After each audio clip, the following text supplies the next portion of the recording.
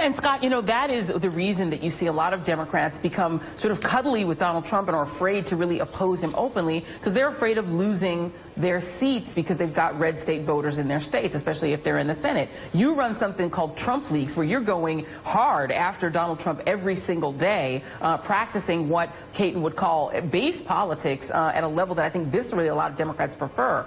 Is that a winning formula for a senator? Can a senator sign on to what you're doing at Trump Leaks and win?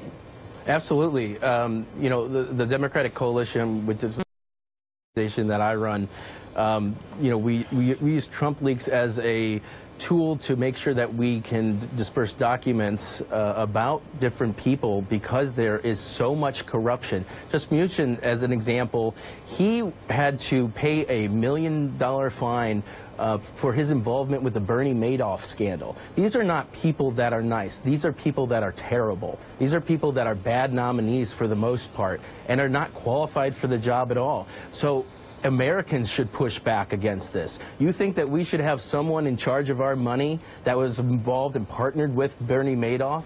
I don't think so.